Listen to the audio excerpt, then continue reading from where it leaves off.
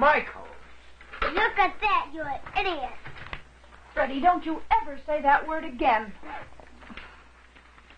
Michael, if you only knew. But you don't. Michael is a mentally deficient child. His limitations not only curtail his own adequacy, but present serious problems to those who love him.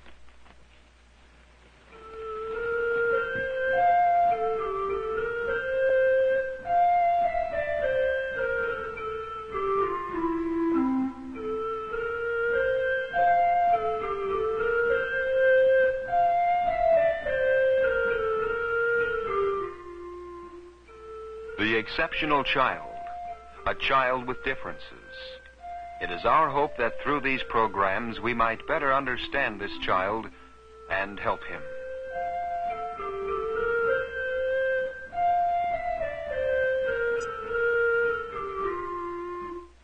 Because of his mental deficiency, Michael presents not one, but many serious problems.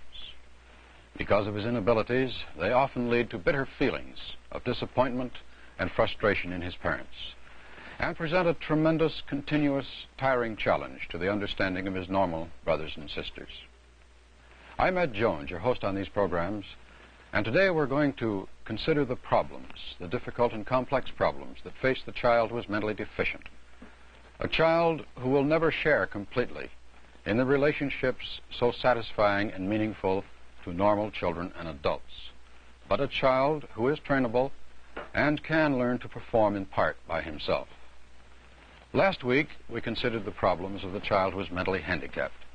A child who is slow to learn, but a child who can attend school and can function in life without continuous supervision. The mentally deficient child, however, the severely retarded child, faces far more restricting limitations and will always require extensive and special care. His parents, in most cases, will be more acutely aware of the problems he presents, but may find it far more difficult to face them realistically. Here to help us to a better and clearer understanding of the problems that face the mentally deficient child, we have Dr. Rudolph J. Capobianco, Director of Research in Special Education and Rehabilitation at Syracuse University, and Assistant Director, Research on Mentally Retarded Children for the New York State Department of Mental Hygiene. Severe mental retardation can occur in any family. It seemingly has no preference for race, color, social, economic, or educational background. The medical causes for some of the diseases which produce this condition are known. However, there is a large segment of the retarded population for which the causes which produce the condition are still unknown. The mongoloid child, for instance, perhaps makes up the largest single segment of the retarded population for which the cause remains unknown. Many theories have been proposed as possible explanations for Mongolism. Older age mothers, alcoholism, extreme tension, defective glands, and other factors. None, however, have offered sufficient evidence to be considered as causal. Since mongoloids comprise from 33 to 50% of the trainable children enrolled in special classes, research into this important area is sorely needed. A second large group of mental retardates is loosely categorized under the heading brain injured. Various types of behaviors are characteristic of this group. Some are hyperactive, others passive or inactive. Some repeat behaviors time and time again. Others have abnormal fears and anxieties. Inappropriate behavior seems to be characteristic of this group, as also is lack of attention span. Contradictory behaviors characterize a severely mentally deficient child. What may appear to be independent, thoughtful behavior is actually aimlessness and inactivity.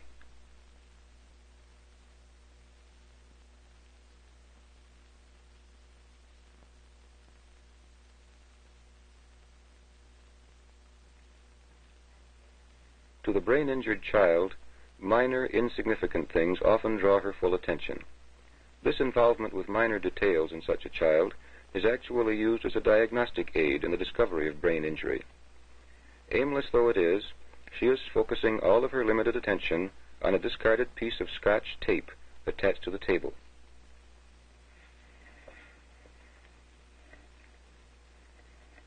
Suddenly, a new stimulus, the light meter, catches her attention, but even when she handles it, she quickly loses interest. Short attention span for any given activity is a characteristic of brain-injured children. On the advice of the teacher, one of the other girls tries to coax Edith into some cooperative activity. But inactivity seems to be much more important at the moment. Attempts to stimulate her into more constructive play go unrewarded. Even the teacher is not successful all of the time. Apparently, Edith wants to be left alone to her own devices. Trying to stimulate her into cooperative play activities doesn't work at this time. Brain-injured children, however, do not always behave in a passive manner. The seeming desire to be on the move occurs from time to time. Unpredictable as her behavior may be, this child does follow a rather set pattern, from passive inactivity to meaningless hyperactivity. The nervous, almost frantic waving of her hands is not due to stimulation of her interests, but perhaps is due to uncontrollable influences within her brain. Apparently, such movements as the pacing back and forth and the waving of the hands is just as aimless as the passive behavior Edith showed at the table with the discarded piece of Scotch tape. During her hyperactive state, she ignores the other children and their play and other points of interest within the classroom.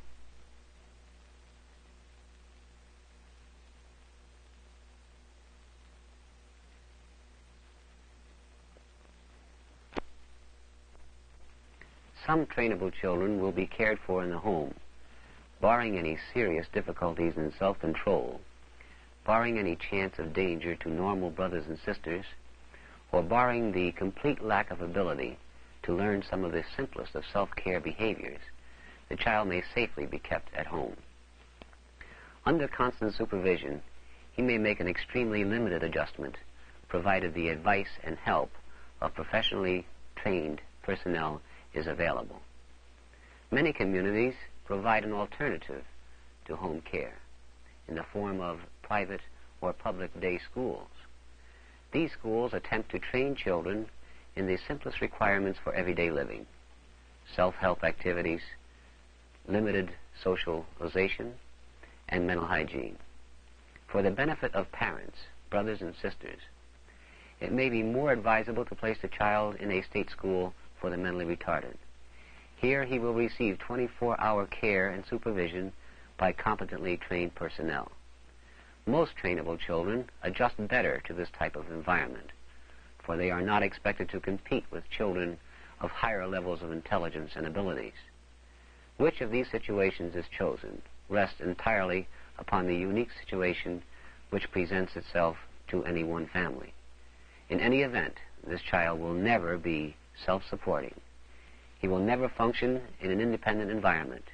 He will always need constant supervision and care, especially in the home, where close relationships often lead to frustrations and misunderstandings.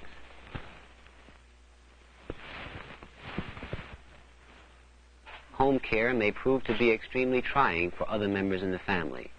The natural rivalry between brothers and sisters is unfairly magnified when one of the children is severely retarded.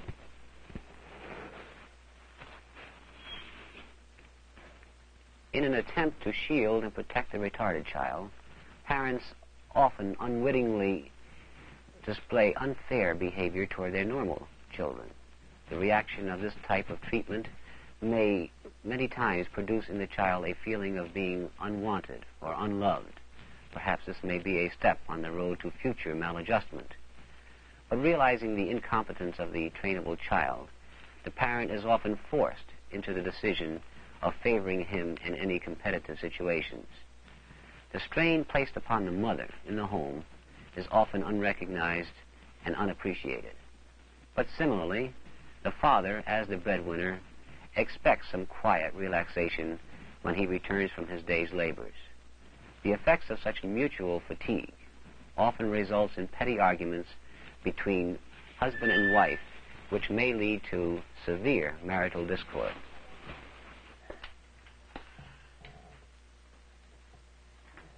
This is Michael's in bed. For how long, I don't know.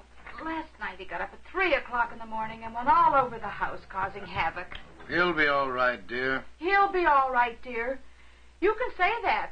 You're sleeping while he does these things. It's no problem to you. Well, I'm sorry, Virginia, if I have to sleep a little in order to go out and support this family. But when he does these things at night, I have to get up with him. Jim, I can't take much more of this. Now, Virginia, we've got to be patient. It'll work out all right. It'll work out all right. That's all you ever say. And what about Freddie? He's no help at all. All he does is tease Michael. You'd think he'd understand at least a little. Well, now, I'll see if I can get Michael in a school for the day, and then you'll be relieved of some of it. But now, I know it isn't easy, and I don't like it any better than you do, but... Well, it isn't my fault things are the way they are. Is it mine? And how can he go to school? He's 8 years old, and he can't dress himself. He can't play with the other children. He can't even write his name.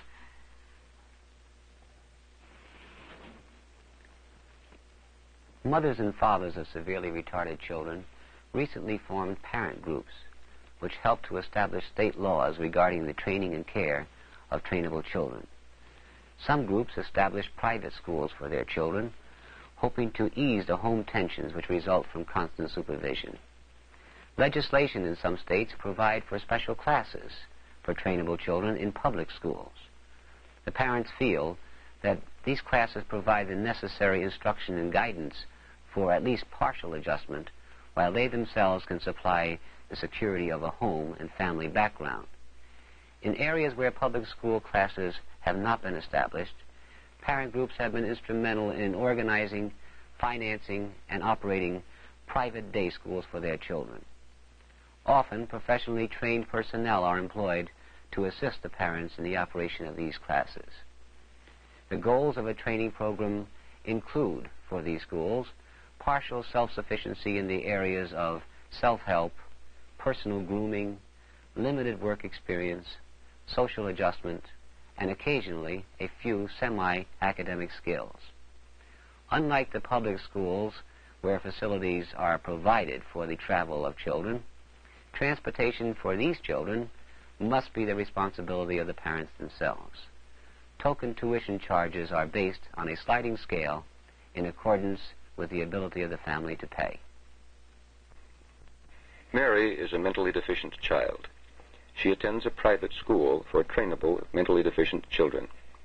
The school was conceived and financed and is operated by a parent group dedicated to the care and training of mentally deficient children. A tape recorder is used as part of the regular school day to encourage and improve speech, increase vocabulary, teach children to follow directions, and encourage communication.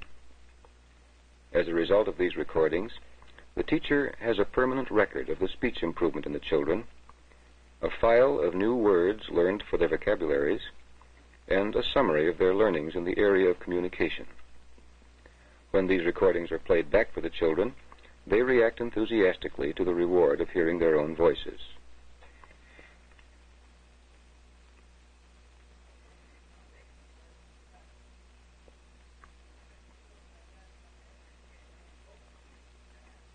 Individual cards are shown to the children during the speech lesson to elicit language from each individual child. Although some of them may not be able to pronounce the word in question, it's an aid for future communication to differentiate the sounds of the various words and to be able to understand the word.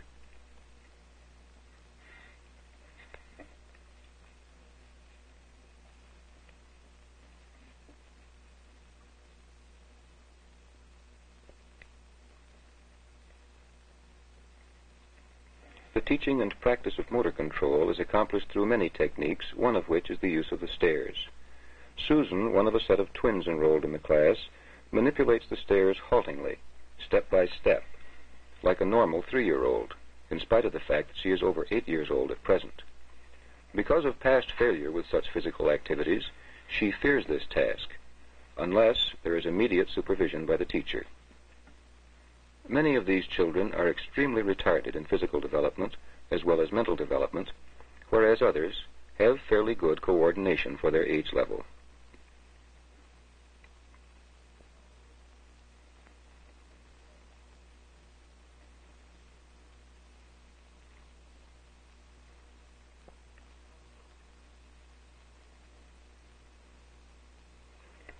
Here's a way during the regular school day to teach self-help activities to the children to help in the socialization process and to ease the situation at home. It's Joan's turn today to pass around the paper napkins. This not only helps improve motor coordination, but it also gives the child an opportunity to learn some of the social graces.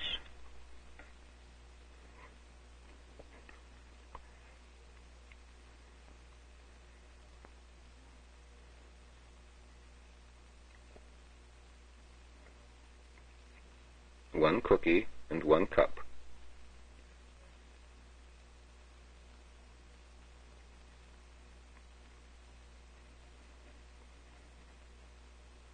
One cookie and 1 cup. Repetition is one of the most basic of all teaching techniques for this type of child. 1 cookie and 1 cup.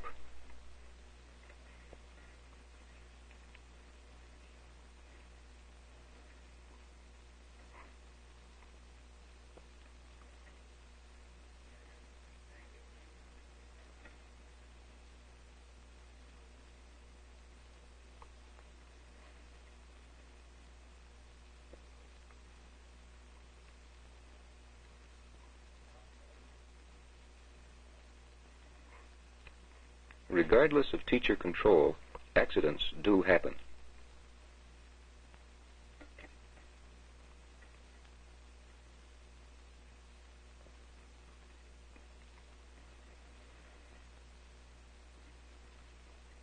Tommy's curiosity is aroused, and what appears to us as a sign of sympathy is merely an expression of curiosity.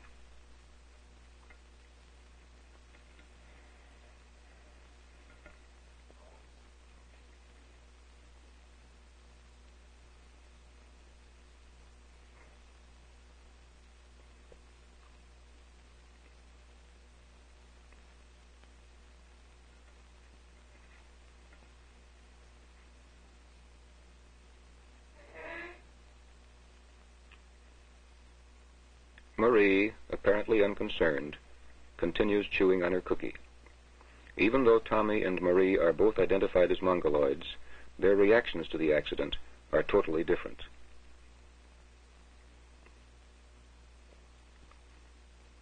There will be many more accidents of this sort in the future before these children, in their limited way, learn to use these self-help activities in their own homes, which would partially reduce some of the burden placed on their mothers.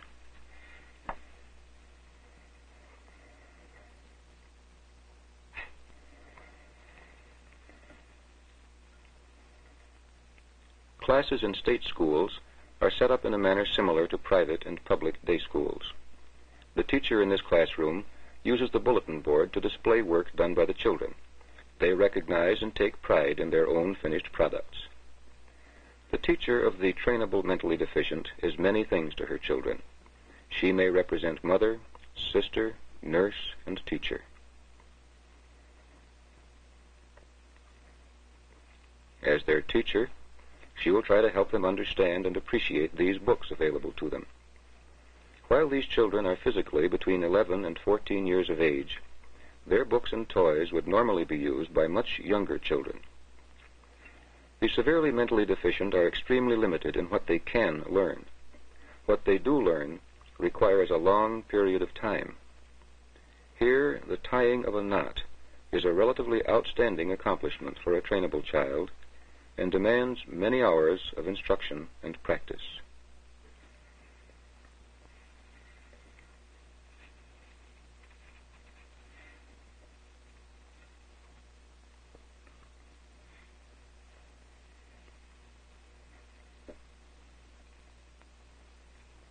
Frequently, the teacher encourages one or two of the children to get together on a certain project. In this case, the children are building a snowman with construction paper, a task commonly found in kindergarten and first grade levels. This, too, is a relatively high performance level for trainable children of this age. In other activities, such as the processes of communication and socialization, they may not achieve such high levels. And even here, where the performance is relatively high, the amount of time consumed in the process is considerably more than would be necessary for a normal child of kindergarten age. Though the child can follow the outline previously prepared by the teacher, the process is extremely slow. Occasionally, the child may nip her fingers with the scissors because of the inadequate muscular control present. Pasting, too, is done in a very primitive fashion. Jean makes no attempt to spread the paste around the borders of the circle. For her, it is an achievement to have the glue even flow from the bottle. When their snowman is completed and the teacher holds him up for approval, the children's sense of accomplishment is just as enthusiastic as a younger child's, but this will encourage them to attempt even more difficult tasks.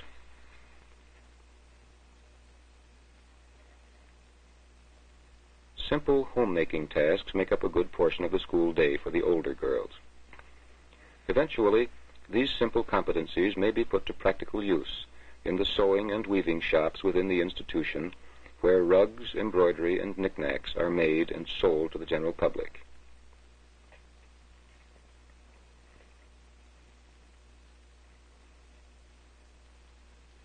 Learning to be responsible for some personal everyday chores is also encouraged in the classroom. Using a simple doll bed, the routine mechanics of bed making may be transferred to the ward on which the child lives.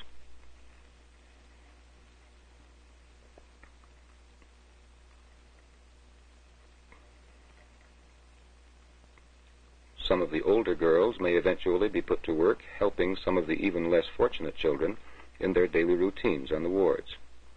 It seems as though Betty can do this very well, but this simple daily routine represents the result of many weeks of teacher demonstrations, repetitions, and practice.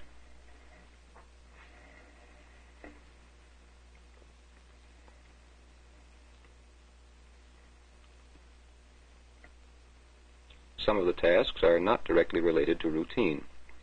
Regular playing cards afford the children an opportunity to match colors, recognize numbers, and improve motor control. Even simple tasks like placing playing cards within a box take more than the usual amount of time and practice. Trying to repair a broken box would be an impossible task without continued encouragement and close supervision by the teacher. Patience is the key word for such activities, and this patience is not restricted to the children alone. The teacher of severely mentally deficient children must gauge her goals in accordance with the limited competencies of the children. Time after time, the teacher must repeat even simple directions before success is experienced.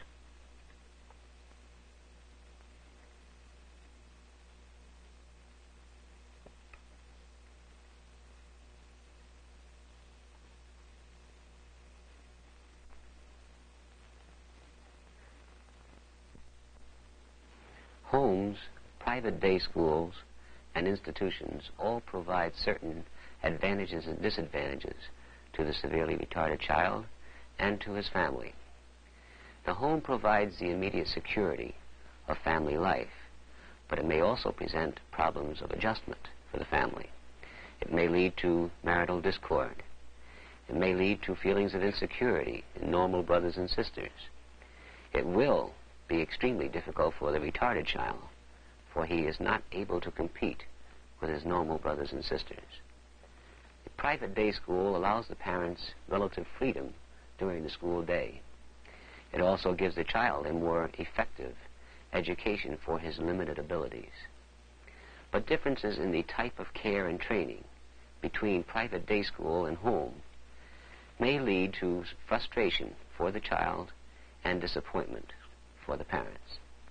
It is often difficult for a parent to accept the idea of severe mental retardation in her child. Parents may feel that they are shirking their responsibilities or rejecting their child by placing him in an institution. But institutions do have complete facilities for the care and training of such children, which would be impossible for parents to provide. The trainable individual will never be able to function without supervision. Plans must be made, even by parents who keep their children in the home, to ensure eventual care when they are no longer able to provide it. Throughout her life, Edith, like other trainable children, will receive endless hours of care, training, and patience. But despite these things, her level of achievement will never be much more than it is today.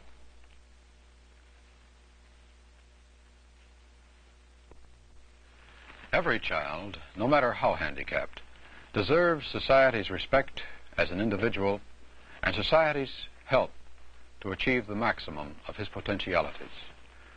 The common goal here is to train the mentally deficient child to further his acceptance, his adjustment, and his usefulness, and to develop his capacity as fully as possible within his limited environment so that he may take his place in the world, wherever it may be, however restricted.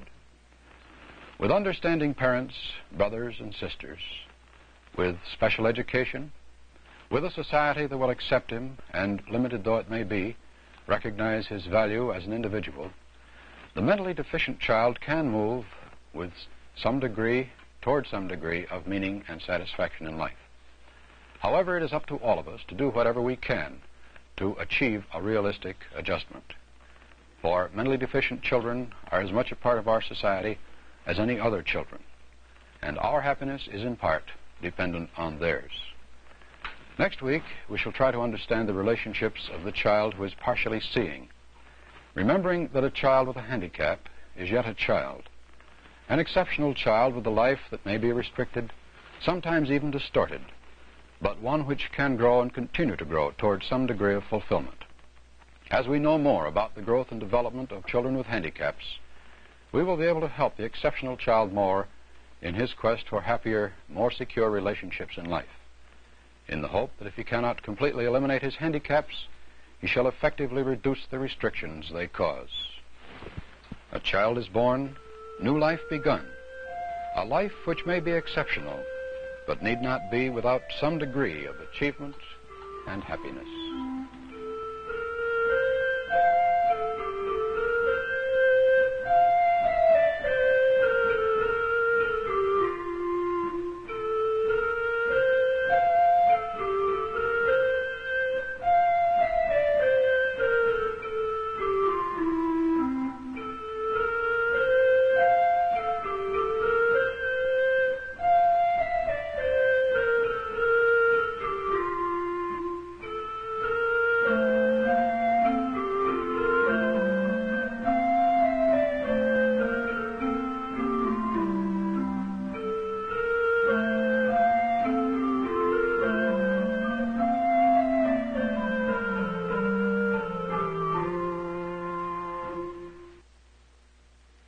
This is National Educational Television.